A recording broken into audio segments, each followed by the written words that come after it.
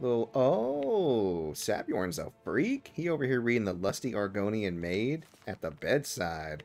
Somebody wash these sheets. Let's see. Act 7, Scene 2, continued. Lifts her tail. My goodness, that's quite a loaf. But however shall I fit it in my oven?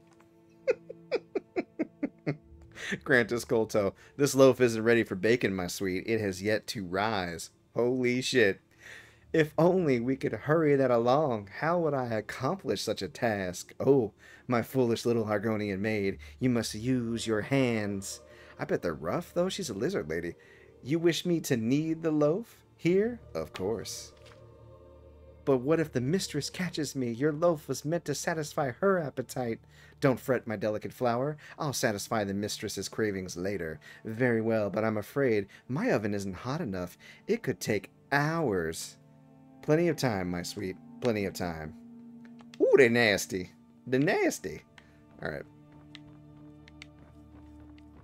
I promised I wouldn't read all the books. I'm not going to read all the books. But come on. It's Skyrim